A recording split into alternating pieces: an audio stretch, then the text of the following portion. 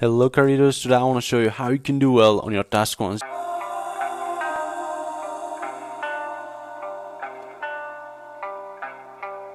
It's from IELTS 6 Test 3 Task 1. The diagram below shows the life cycle of the silkworm and the stages in the production of the silk. First of all, as usual, we're going to paraphrase this one. Introduction, now then we're going to write an overall, then we're going to write body paragraph 1, body paragraph 2 for this and this one. Alright, that was easy. Now I'll start without further ado. The diagram illustrate the silkworm's life cycle and the steps in the production of silk clothes. Well, that's all about it.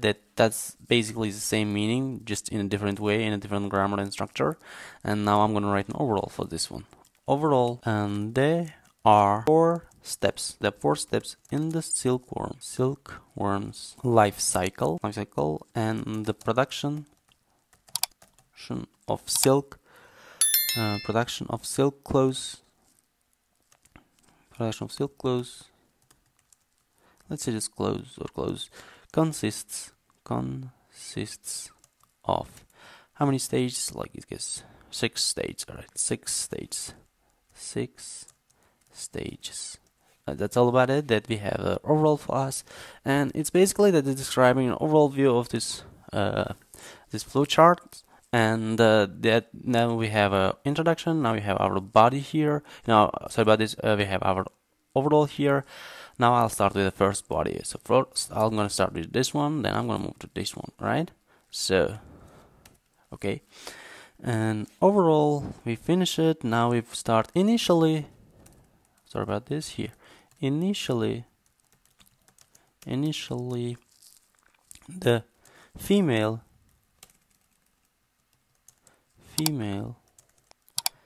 moth lays eggs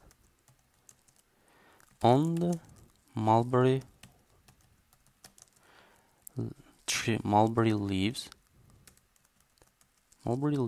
and larvae are produced. So after 10 days. So I'll start this one. Now it's produced in 10 days, and I'll talk about this process overall view here. So then larvae are produced after 10 days. Okay, larvae are fed on mulberry leaves by their mom, and after 4 and 6 weeks, silk thread is created. Silk thread is created from the larva, and then a cocoon is produced. After 3 to 8 days. All right. Finally, the creation of the moth completes the final stage of the life cycle. Okay, here, so basically I started with laying egg. As you can see, number 1, in the 10 days it becomes his. Here in the second one, and the third, and the fourth, and the fifth, as you can see, it became a moth again. Alright, now we move to this one here. So let's get started with writing again. The second diagram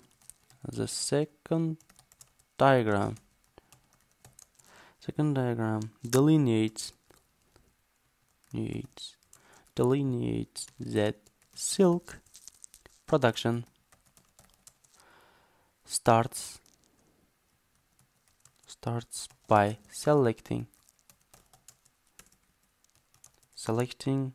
silk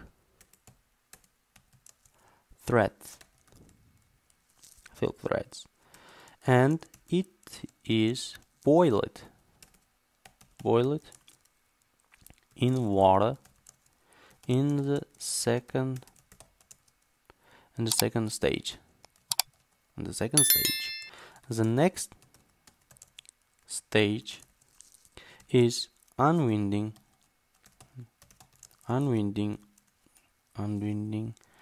the boiled threads, and then the threads are twisted and dyed before they are weaved to silks. Finally, the last 3 steps repeat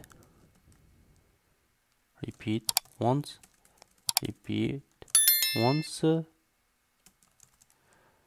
for quality. Well, that's it. We described it totally. That now we have finished this one, and then we didn't finish it this one. We approached in this direction. Now we have this one already. So if you have any questions, you can leave in the comments. I'll be more than glad to answer your any questions, because describing these ones are really simple. All you have to use just a passive voice. You have to be very careful with using a passive voice, because most of the people use like active, but here we have to use a passive. Like this process is like we should say like water is boiled, and some stuff like people, instead of using active words. Sorry about this. And yeah, we have to check our grammar properly, otherwise we can end up making tons of mistakes while writing these ones.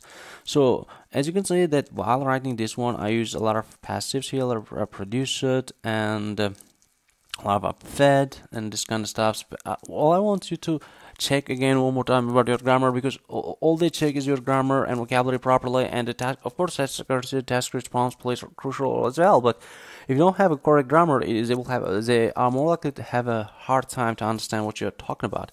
That's the reason I encourage you to check your grammar again. So if you have any problems with grammar, check it. I highly recommend the book English Grammar in Use, and whether it be elementary, intermediate, or advanced level, gotta pick this book up and read it continuously. And for vocabulary, if you don't have vocabulary, there's no way you can pass the exam. Just trust me. Thanks so much for watching. As always, thanks so much for watching. Don't forget to subscribe, and I'll see you next time. Bye.